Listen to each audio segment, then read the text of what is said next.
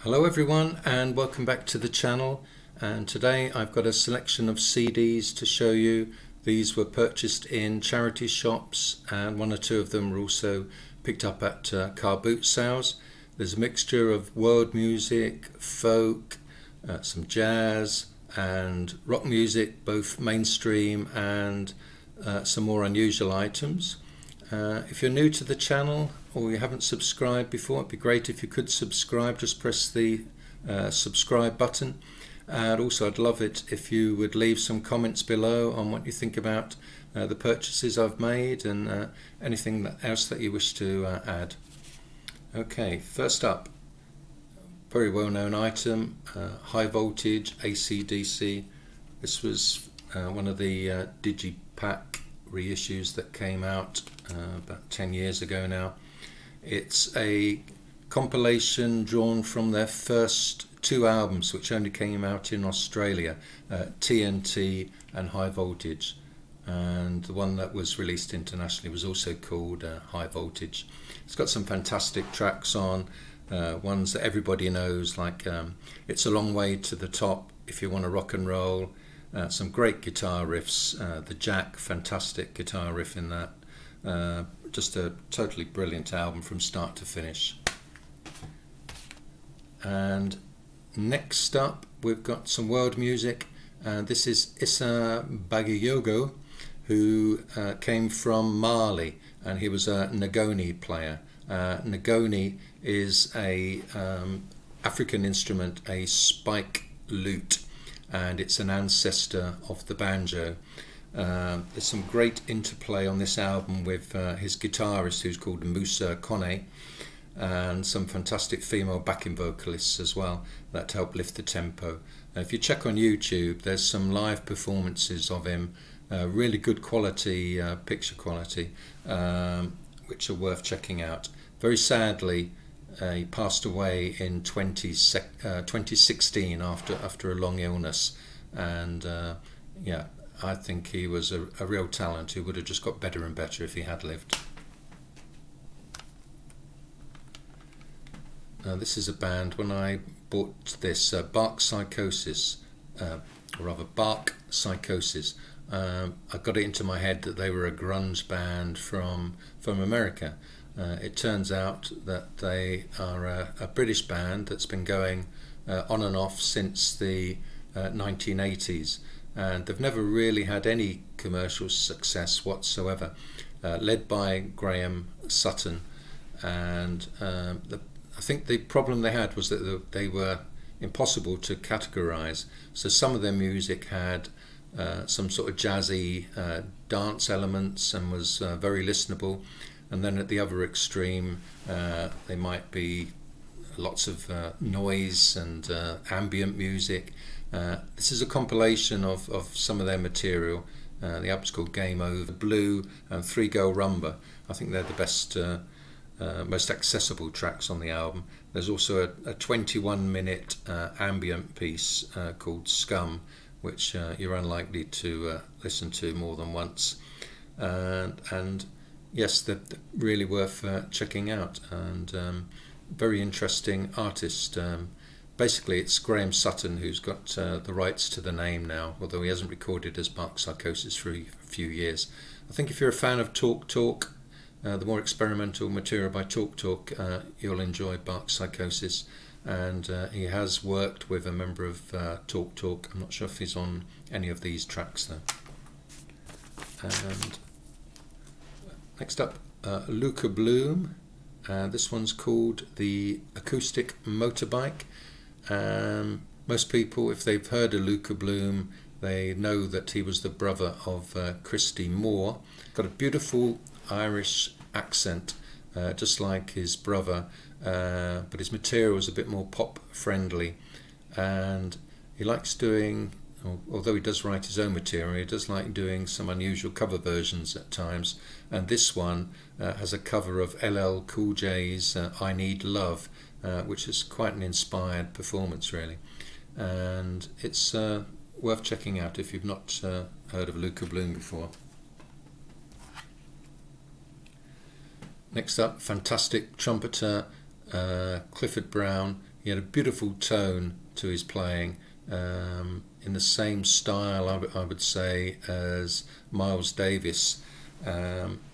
This album, Clifford Brown with strings, it has the strings arranged and conducted by Neil Hefti, and they complement the relaxed performances by the band really well. Sadly, Clifford Brown died tragically less than 18 months after this album was recorded. It's a hidden gem from the 1950s jazz scene.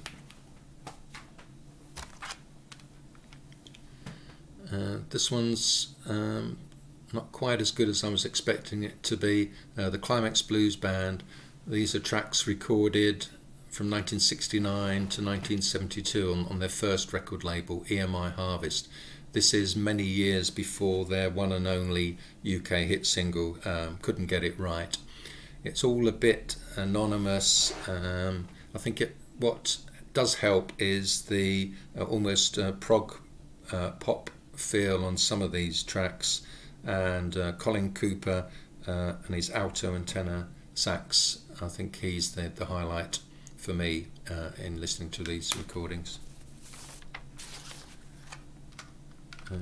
Talking of progressive music, this is in terms of instrumentation, there was a bit of similarity with CLIMAX Blues Band, but Colosseum, it's full-on prog, and you've got master musicians really.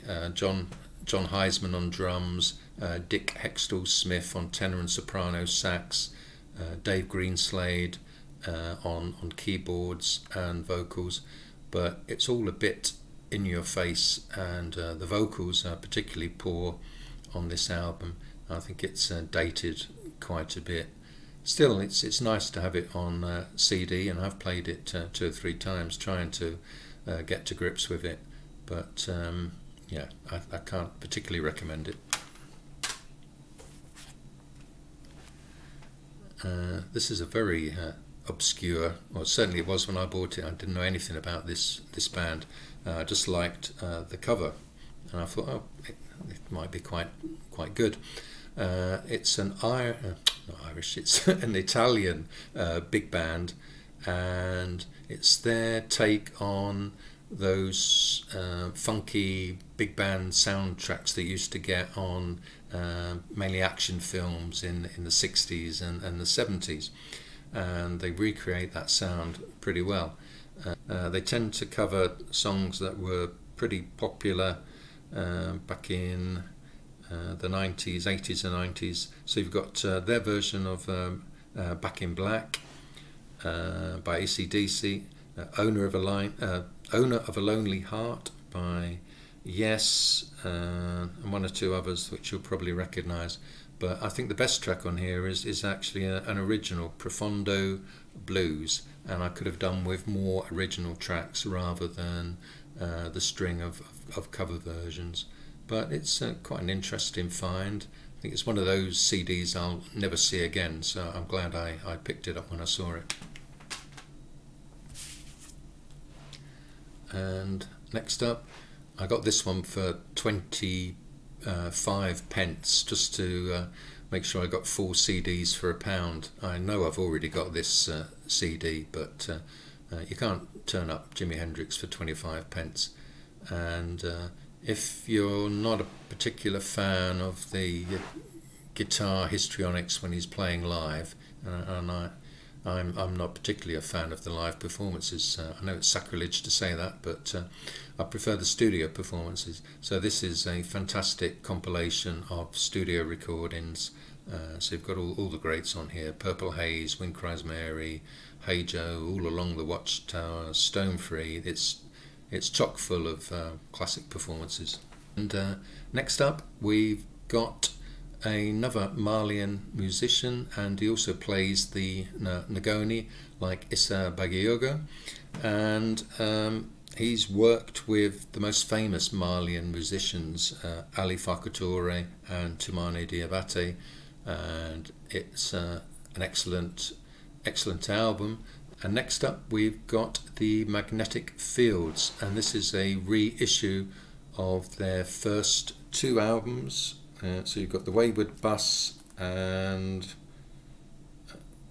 Distant Plastic Trees. First two albums, the vocals were lead vocals were taken by Susan Anway. She left after the second album, and at that point Stephen Merritt took over the band, and it's basically become the name that he uses for releasing all of his material, or not all of his material, but quite a lot of his material. I describe it as very twee pop music, similar to the Scottish band the Pastels. Don't know if you've heard of them. They're definitely worth investigating.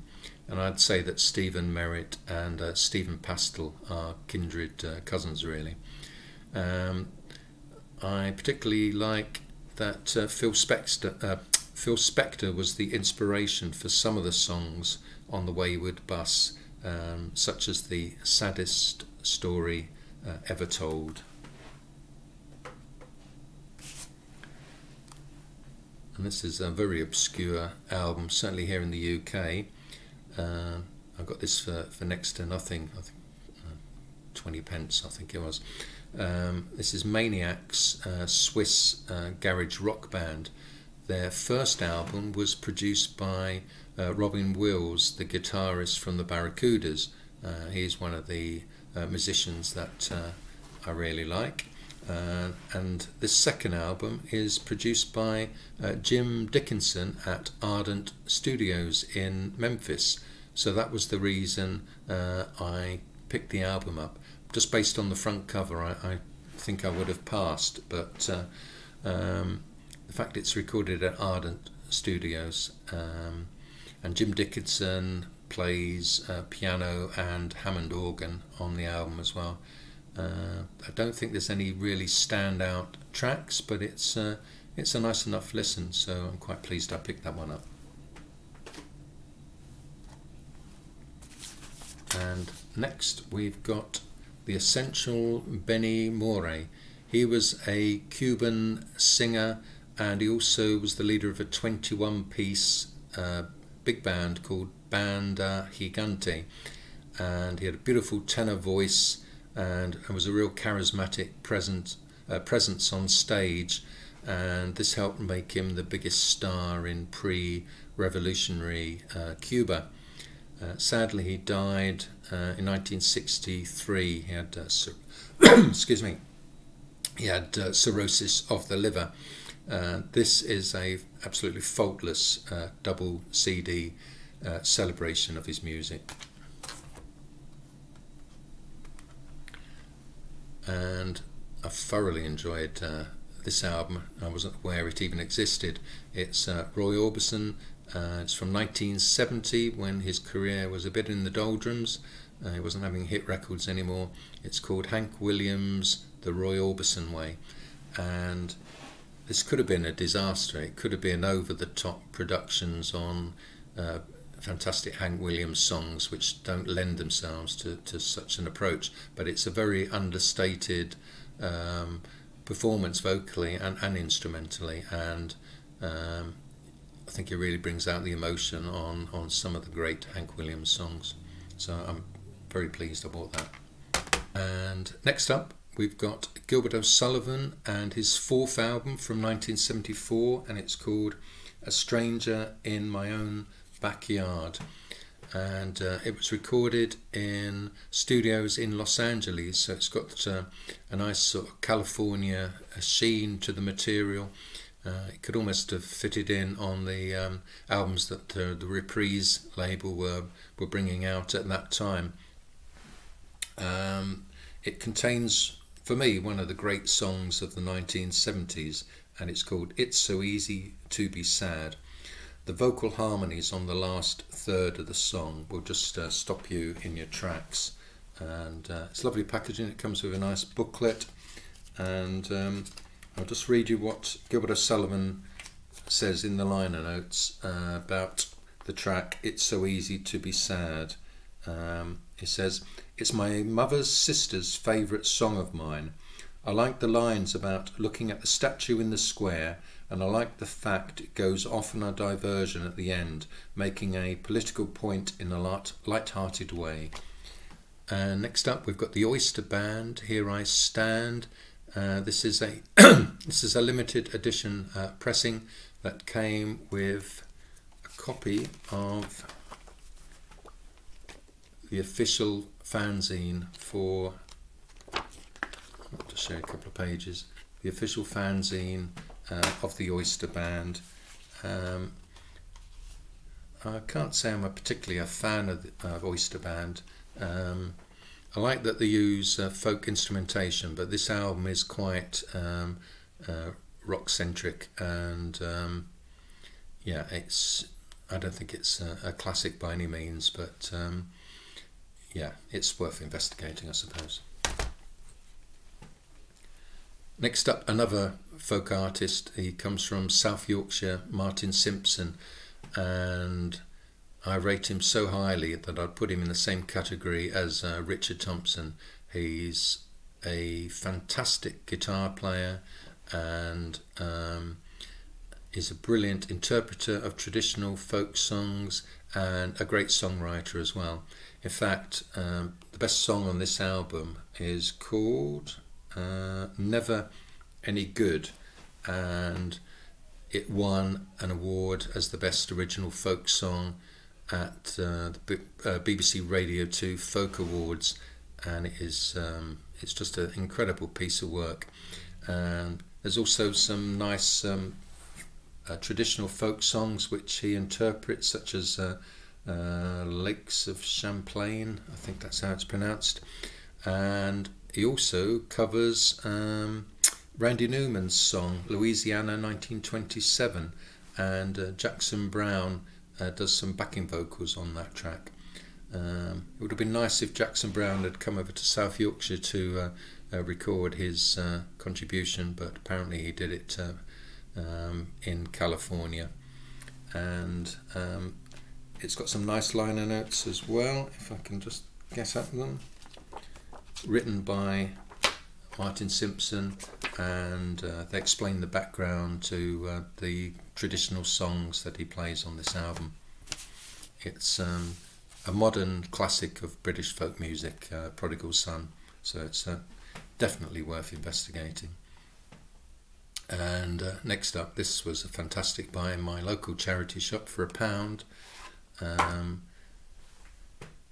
know they look like they're a bunch of skinheads, and they are, but the band were a ska band from the late 60s, a 7-piece band formed in London, and they were aware that the skinheads from the late 60s were really enjoying reggae music, and so they came up with an anthem for skinheads, Skinhead Moon Stomp, and they were also recording as, it's a very confusing story because they were recording as the Pyramids and also 7 Letters and as Symarip all at the same time.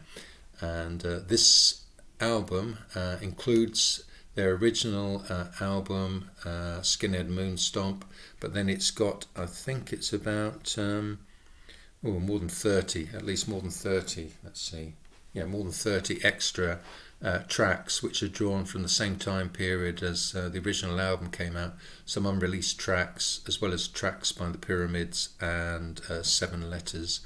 I think people of a certain age here in the UK, they'll instantly recognise the track Skinhead Moon Stomp, but I'd also point you in the direction of Stay With Him, which was recorded as the Pyramids, and that is a really, really good song. Right, and a band I suppose were past their peak by the time this album came out, which is called Bloody Tourists. At this point the band had lost Kevin Godley and Lol Cream, so that the variety that came from having 4 songwriters was lost, and there was a gradual they gradually got worse over time. There are some good performances here. Not sure Dreadlock Holiday, which was a massive hit single at the time, is one I'd particularly rate, but I really do like the track For You and I can highly recommend that track. But if you're going to get 10cc, you're better off getting some of the albums by the original four-piece. The variety of the material and the wit and humour that they brought to the songwriting bore comparisons really with the Beatles from the 60s, and certainly Wings in the 1970s. And last up, this album was really heavy going, a lot of jazz, rock I suppose you'd call it. It's called Polytown. I picked this one up because I saw the name Mick Karn, and he was the bass guitarist in Japan, one of the 80s bands that I do rate quite highly, and he's joined by David Tourne, the guitar player, and Terry Bozzio on drums. And David Tourne, his playing reminds me a bit of Robert Fripp's style of guitar playing from the 1980s, and so yeah, it all gets a bit too much, but yeah, it's nice to hear Mick Karn's bass playing, fantastic bass guitarist. And that's it for now. I've already got a pile building up of some more CD purchases, so I'll be posting another in this series probably in about a week's time. And I've also got some vinyl which I promised to post, vinyl purchases mainly from Car Boot Sales, so look out for that one in the next few days. And again, if you've not subscribed, it would be fantastic if you would. So okay, bye for now, and I'll be back soon.